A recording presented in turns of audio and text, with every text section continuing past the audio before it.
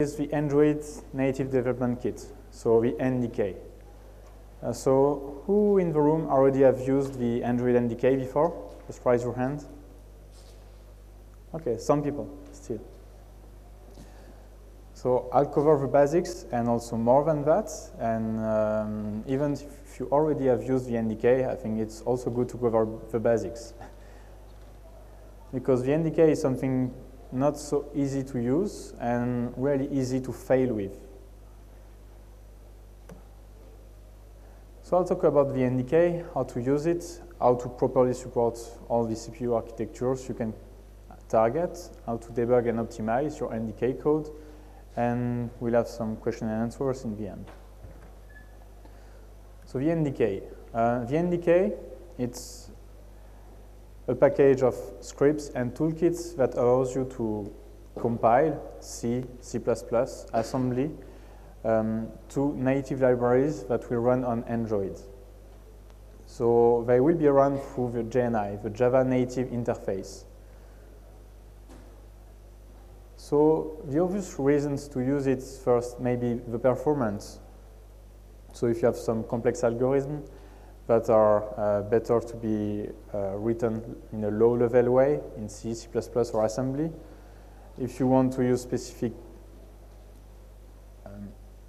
intrinsics, so specific CPU instructions, it's also good.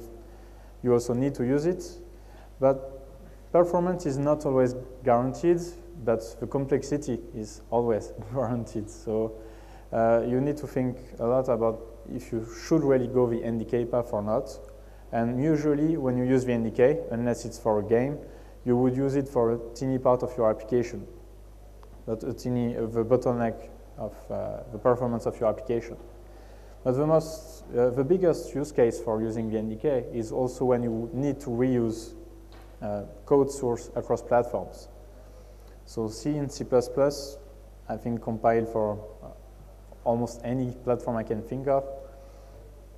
And we've got good open source or not libraries that exist for long times, and many of these are available on Android, like OpenCV, for example.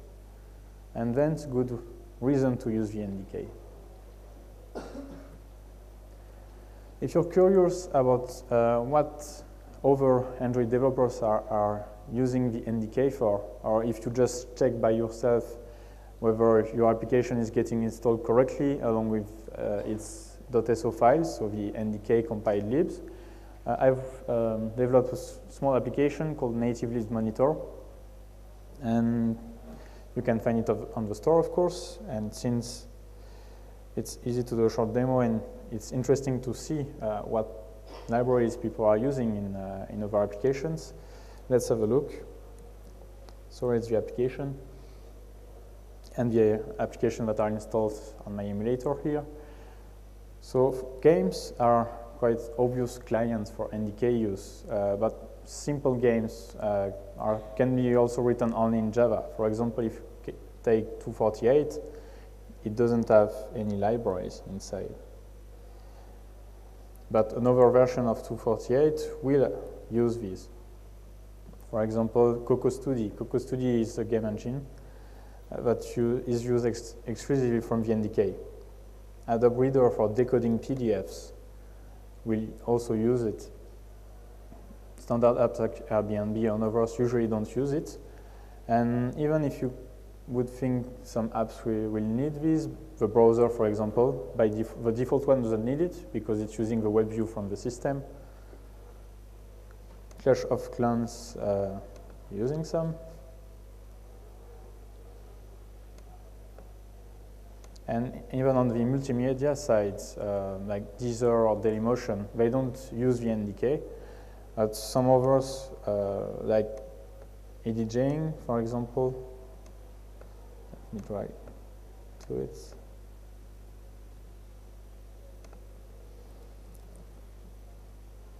I don't have it installed, but some apps that will want really low-level access to APIs, like if you want low latency on Android, you need to use OpenSL to handle sounds, and then you need to go the NDK way. Facebook, for example, even if comparable applications wouldn't use the NDK. Facebook is using the NDK, actually, because they prefer to handle the memory of all the images loaded inside the application directly in C and C++. So they can just avoid being caught by the garbage collector because they need to manipulate themselves the memory of their objects, in this case, to reach better performance.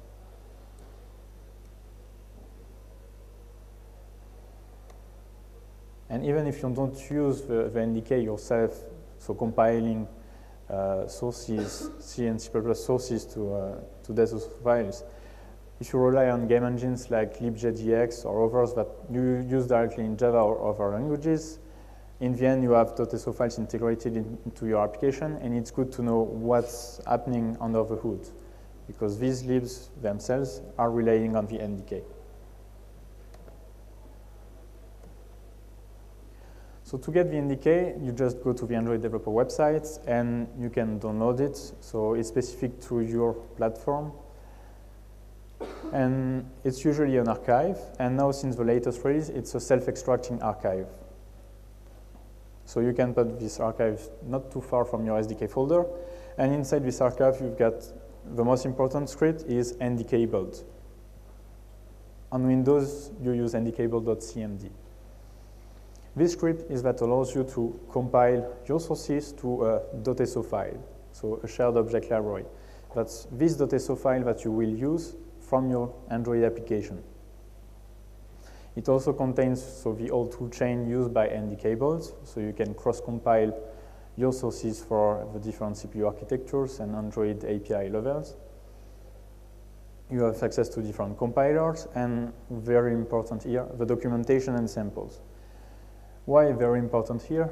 Because all the documentation is simply inside this folder. It's not on the Android developer website. That means when you Google for something NDK related, you don't find the Android developer website. So it's a good idea to start first by looking inside this documentation because it's up to date. And the NDK is changing and getting fixes quite a lot.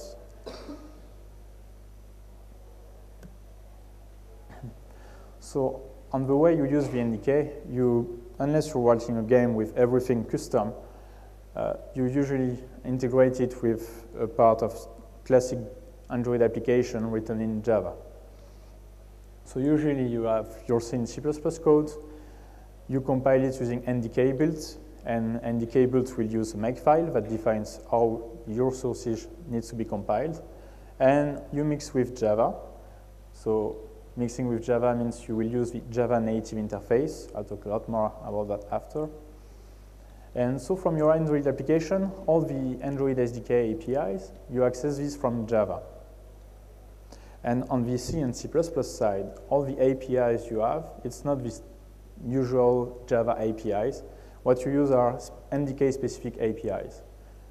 So everything regarding the UI, list views, and so on, it has nothing to do with NDK APIs. You can have low-level access to sounds, multimedia, sensors, codecs. That's for everything on the computation side. However, from C and C++, usually you need to have access to some Java APIs, Java Android APIs, like getting the path to the external storage directory, for example. That's not a directly NDK API, but you need to call the Android SDK for that. So JNI, you will use it in both ways. So both for loading your library and using it from your Android application in Java, and to make Java calls to the SDK from your C and C++.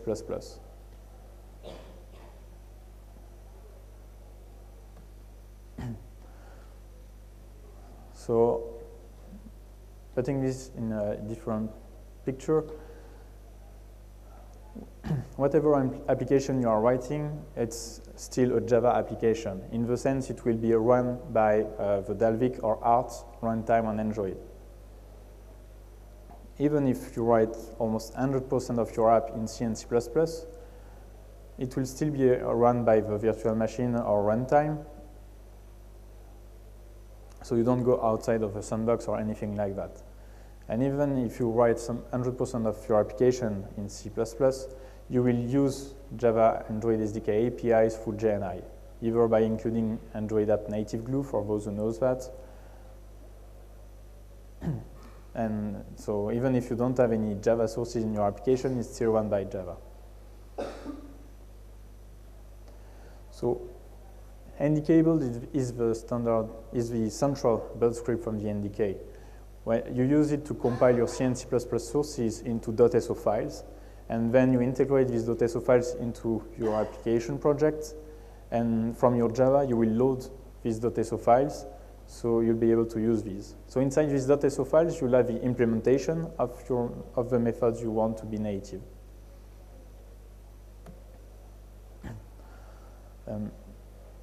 On cross-platform compatibility and reusing some existing code, you need to know that on Android, you don't exactly have a fully standard C library. So you have the Bionic C library that has been thought to be lighter than standard C library. It's more for embedded world, but on another way, it's not POSIX compliant. It's lacking some functions, like for a long time, it was lacking pthread cancel. You don't have shared memory segments or anything like that. You need to rely on some other Android ways to do that. So even if you have Linux, a .so file compiled for Linux and so on, you usually need to recompile your sources if you want to use it on Android. On the C++ side, by default, you have access to almost nothing.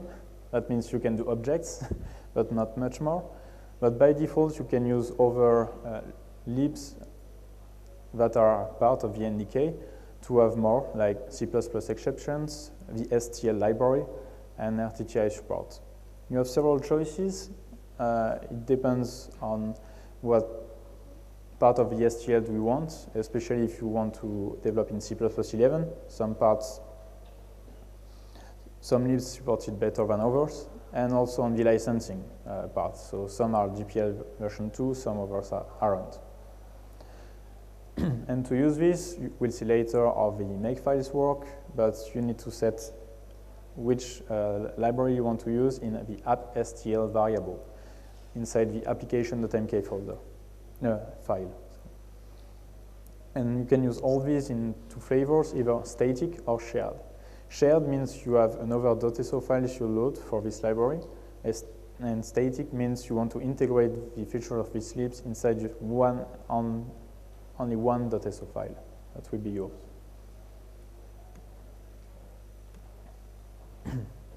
So to use the NDK and the NDK build script, so at the root of your Android project, you create a folder called JNI. And inside this JNI folder, you put your sources and the makefile. The makefile has to be named Android.mk.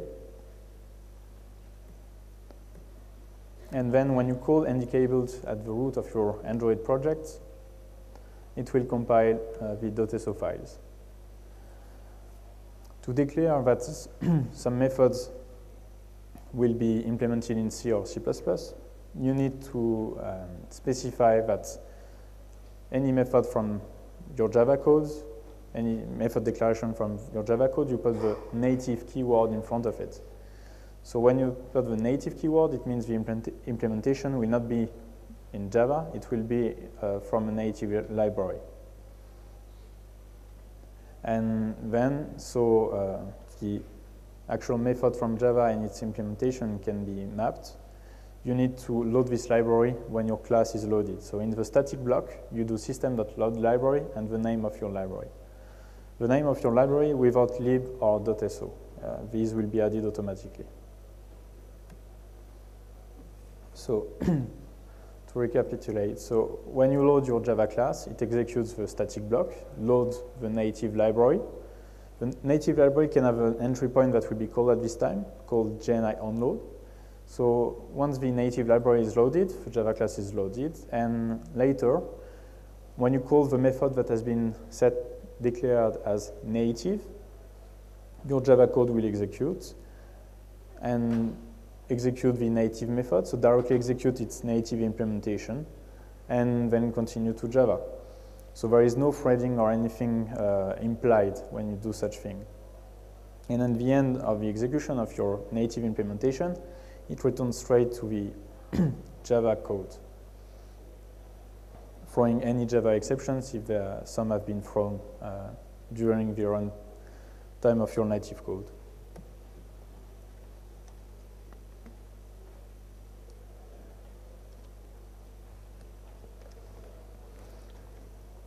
So here's an example where you can see both the declaration of inside the Java, where string from GNI is taking no argument and returning a string, and it has been declared native. And in the C file, you can see the implementation. So here the implementation will be mapped by default because it's following the GNI convention on the prototype. So it's returning a J string, that's a Java string, that's what we expect. And then the name starting by Java, because it's following the GNI convention. Then the package name with dashes instead of slashes. Then the name of a class where your string from GNI method has been declared as native. And finally, the name of the method, string from GNI. As arguments, it's taking GNI environment and JObjects. So all the GNI implemented functions always take GNI env and JObject or JClass. It will take JObject if your native method is to be used on an object, and JClass if your method is static. So don't take an object, but only a class. So here the implementation of the method is very simple. It's calling new string UTF on GNI and env to create a Java string that contains hello from GNI. So regarding all the Java objects you manipulate, everything you create, you do it using the GNI env. So the GNI event is the GNI environment, and that's the GNI environment you're asking to creating Java objects. So they will be created by the Java runtime.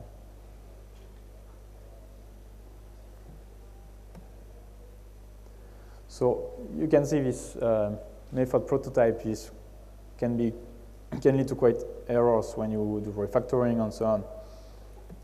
What you can do is use Java H to automatically generate these prototypes by reading the class files that contains the native declared methods. So using Java H, so part of the Java development kit, you can generate automatically the prototype. So it would directly gives you this.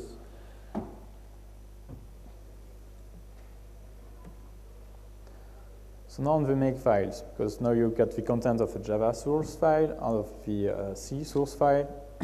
The only remaining piece you need to understand is the make file. So the main make file is called Android.mk, and the minimum content it needs to include are these 4 lines.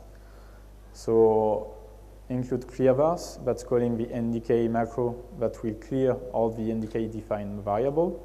Then local module that defines the name of your library. So if here you name it hello GNI, the library that will be generated when you call NDK builds will be lib hellogni.so. And local SRC files, the list of the source files that needs to be compiled. And finally, the build shared library macro from the NDK. That will indicate the NDK that it needs to compile your source files as a shared library, so as a .so file. You can adjust and modify it by using other macros and variables. So for example, you can build a static library, so a library that will be reused by another NDK project, but not directly to be integrated into an application. You can also declare a pre-built shared library or a pre-built static library to indicate your toolchain that your library relies on some others that are either shared or static. If you use the pre-built libraries instead of C and C++ SRC source files, you will have another .so file or a .a file. So that A is like .so, but for static instead of for shared object libraries. The second make file you have is application.mk. Application.mk isn't mandatory to have, But it's really important here to define some variables that concerns the your whole application for the compilation of your library. And inside the application.mk, you don't declare you don't use any macro. You will not ask the NDK to do anything different, anything specific. But that's here that you tune application-wide variables.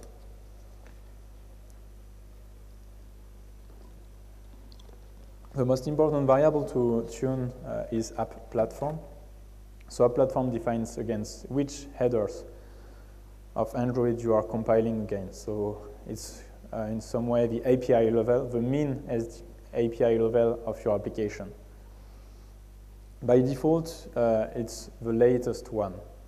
And that can be problematic because you don't have backward compatibility when you do that. So if you use the NDK, the latest NDK, and you don't have any settings anywhere, and you compile your source files, it will use the lollipop headers. And it may lead to big crashes on former platforms. So the best is to keep it the same as your min SDK version from your Android application. The other important setting is App ABI.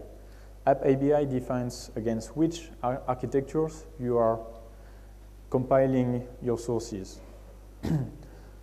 So I recommend setting it to all. So when you set it to all, it will compile to all the available ABIs from the NDK.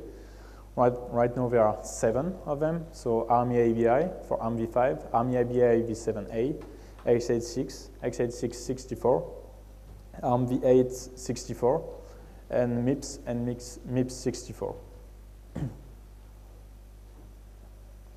Also, NDK toolchain version indicates which version of GCC or Slang you want to use. By default, it's still GCC 4.6, and the performance has been greatly improved with latest version. So I recommend also setting it to 4.8. So I mentioned JNI several times. You know how to automatically map a method to its C implementation. You also know, I've seen how to create a string, so asking the JNI environment to create a string for you. So when you work with JNI, you work with Java-specific types that are cross-platform. So for example, you have primitive types, so from Boolean to doubles and other elements, and the Java defined version of these starts with a J and has a fixed size, of course, because this part is portable. So when your Java method is receiving an int as an argument, you need to handle it as a JInt on the implementation side. And for the objects, so all of them are J objects. What you manipulate in reality is a reference to the objects within the JVM. You don't have direct access to the memory of the object. And JObject can be classes, strings, array, and throwable. Throwable is for the exceptions. So you remember how we created a string before? There is a small difference to see here between when you use JNI from C or from C++. From C, the JNI env you're getting is not an object, you're in C. So you call methods this way, and you need to pass again the environment as the first argument of the method you're calling. In C++, you don't have the need for that, so it's JNI env is directly an object, and you can call methods on it without giving, again, the environment to it. Also, everything you ask the JNI env to create, you'll get a local reference to the object. Everything you get from JNI env, in fact, is local reference. A local reference means that the object will not be garbage collected because you are using it. That's cool. But that also means that once your native implementation have finished and the flow is returning to the Java execution, the local reference will be deleted because it's local, and the garbage collector will be able to get to clean your objects. But then it's important, for example, if you create strings inside the for loop, you must absolutely call manually delete local ref as soon as possible, because you're limited in the number of local references you can have to objects. It costs to have local references to objects from your native side.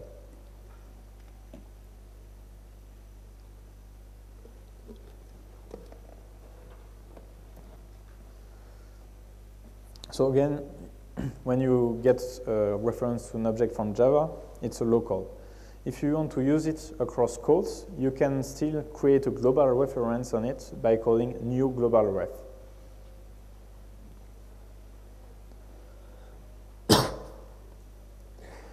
To get access to memory from your Java objects, you have other calls. Here for a string, you can get a string region or directly get the string cars.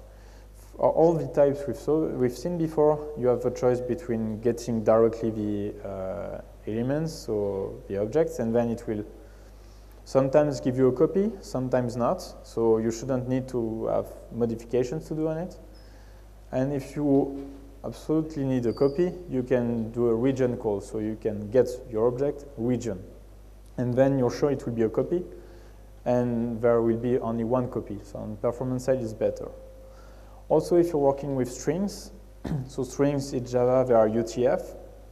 You can have null characters in the middle of a string, but string in C and C++, if you've got a null character in the middle of a string, that's not the middle of a string anymore, that's the end of your string. So you shouldn't use functions like string length from C. You need to use Java to ask the genion what's the length of the string originally. So you can use getString UTF length. It's important.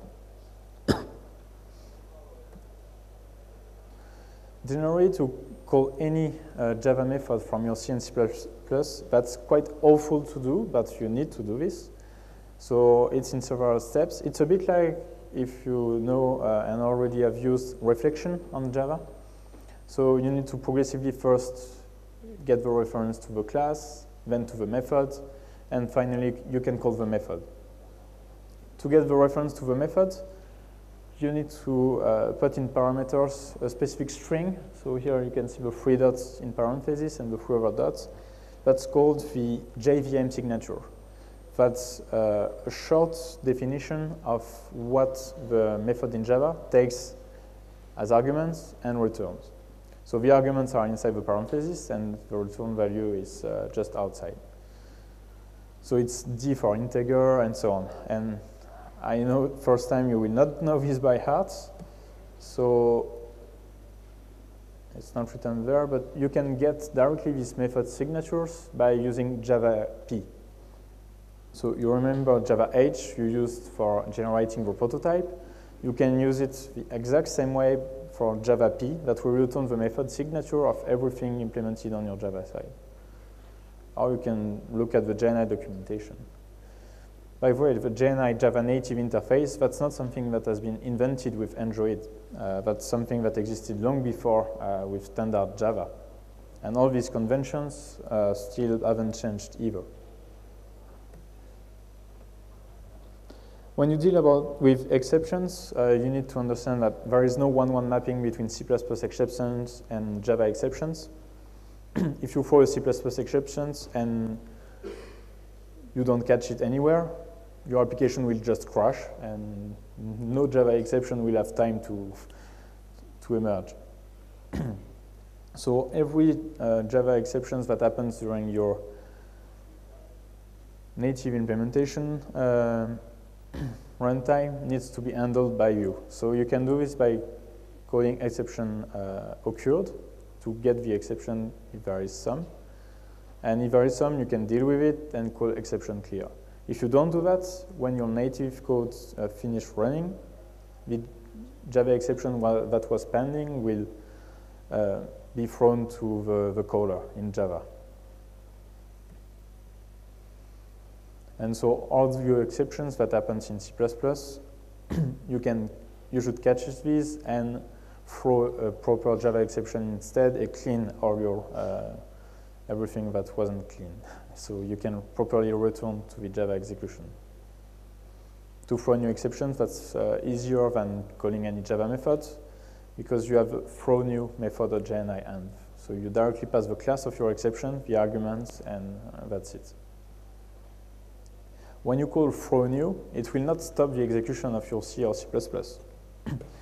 Like for any other exception, it will wait for the end of your native code execution. So that gives you enough time to deallocate any objects and reference to other system parts you need to clean before returning to the Java exception.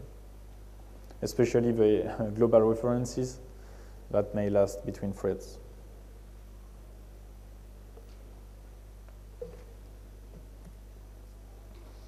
So on CPU architectures, when you set app ABI to all, as I said, it compiles your lib for all the different architectures. So by default, it compiles everything under the libs folder of your application, under a folder named by the architecture you're compiling for. So Army ABI, Army ABI v7a, x86, and so on, generating a .so file there. When you package this, so all the libs that are inside the libs folder got packaged into your APK and are under the lib folder followed by the name of the architecture. So all the various .so files are inside your only one APK.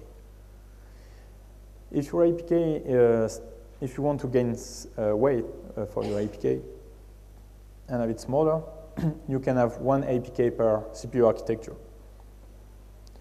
So you don't need to republish your application under a new package name or any weird and wrong stuff like that. You can directly go to your console and upload more than one APK for your own application. You just need to send APK with different libs inside and a different version code number. You need to follow a convention for the version code number, because what the Play Store is doing is it gives you only one APK. It doesn't give you the choice between different APKs when you download an app. It gives you the APK that is compatible with your device, and that has the higher version code, like for handling any upgrades of your application. And on x86 devices, for example, x86 devices support both ARMv7, ARMv5 APKs, and also x86 APKs, of course. So if the higher version code is for the ARM one, it will get the ARM APK. So you need the higher version code to be the x86 or x86-64 one. You can generate multiple APKs for each CPU architectures with a proper version code really easily if you're using Gradle. So it fits on one slide to do this perfectly, using the ABI splits feature. So you just compile your application once, and it will split your APK in all the CPU architectures you declare. You've got the same feature for densities, but that's not the topic of the talk. And here at the bottom of the slide, that's where you define the right version code depending on the architecture. So once you have one APK per architecture, you just go on the store, you switch to advanced mode, and upload all your APKs. So you'll have a list like this one, stating again what's the version code of the application you've sent, the native platform it's for, that's the difference between the APKs. And in any case, you'll have some warnings telling you again that the higher version code APKs will be installed on the device. So when you compile for several CPU architectures, you need to handle this. Luckily, we had x86 devices on the market for more than 2 years, so most of the game engines, third-party libraries, and so on are compatible also with x86. Sometimes it's just a matter of adjusting app ABI to all, or x86, Army ABI, and so on. If you need to have different code paths inside your code, you have compiler macros to do this at compile time, and you can also include various files depending on inside your make file. So by using the target arc ABI variable that will contain the ABI you're compiling against right now. So if you look at the samples, you have different methods. So HelloGNI is approximately the one I've described in this talk. If you want to go further and have all of your code in C and C++, you can look into the native activity or the teapot example inside the NDK archive. It's showing how to get an OpenGL context, and then you can do everything from there in C and C++, even accessing sensors natively. Another thing you can do, instead of relying on the JNI mapping, so on the JNI convention for having the prototype of your methods in C with a Java, COM, and so on, you can use whatever name you want, and then you do manually the mapping during the JNI onload. So I've said before, JNI onload is the entry point of your native library. So when you load your native library, JNI onload is called. And in this spot, you can manually register your C and C++ implementations. So you'll have the slides later, so you can try this, because we don't have much time remaining. But you do this by using, again, the signatures of the methods using Java P, I mentioned before. So here's the command line that works. Then a table of your methods with the method name, the signature, and the real pointer to the function definition. And then here is a sample JNI onload method you can directly copy and pass into your project. That will just get access to your class and call register natives to give the table the array of methods we defined before. So they are registered to the JVM.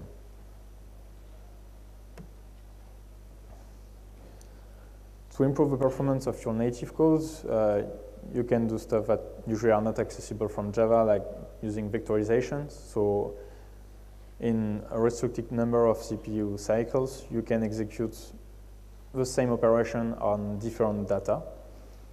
So that's called vectorization. On Intel platforms, it's called SSE, and on ARM, it's called Neon. You can achieve both using compiler auto-vectorization features if you activate the right compiler flags, or you can write yourself the assembly or the compiler intrinsics, which is more complicated. But in any case, for the compiler flags, you can put this in your Android NDK. So I give these for 32-bit and 64-bit Intel platforms with SSE activated. So you can debug native code using GDB, either when running on ARM or x86 platforms. You can do such from Eclipse. You can also print, so using Android log.h, that gives you direct access to the logcat. So to access to the logcat, you use Android log print, but usually you define a macro such logi here to use it like printf.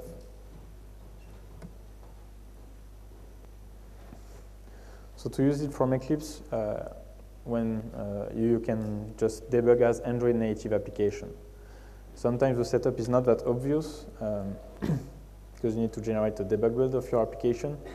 You generate a debug build by using NDK debug and appoptim variables. They are not automatically set from Eclipse when you do that. So quick question, who in the room is using Android Studio and not Eclipse? Not many. Still. So Android Studio doesn't support editing C and C++ code with code completion, but that doesn't mean it's not compatible with the NDK. So by default, if you have a JNI folder with source files inside, it will not use the Android.mk files and so on, but it will generate automatically one that's working, and it will generate .so files for all the architectures directly. You have very little configuration you can do on this. So if you have a simple NDK side, that's fine. You can change the module name, add some libs dependencies from the system, tune the C flags, and adjust which STL library you want to use. If you want to go further, it's better to deactivate these features. You can know more from my blog article on ph0b.com. And if you already have compiled your NDK native library, it's really easy to integrate. You just put your files inside the JNI libs folder. But under Eclipse, it was under libs folder. Here, it's JNI libs. So that's really important. And then you can share your module as a .aar library instead of a .jar. So the native libraries are correctly handled. So I already said this but it's really important. The Android platforms must be the same as your mini SDK level. So app platform must be the same as your minimum SDK level. And you need to test your NDK side on L, or at least on Art, because JNI is stricter than before. So before, sometimes when you do mapping, but half incorrect, methods are missing on the side and so on, it was still working. But now it's not working anymore, it's throwing exceptions and so on. So you need to test. And that's it. I'm not sure we have time for questions. Okay. So, any question?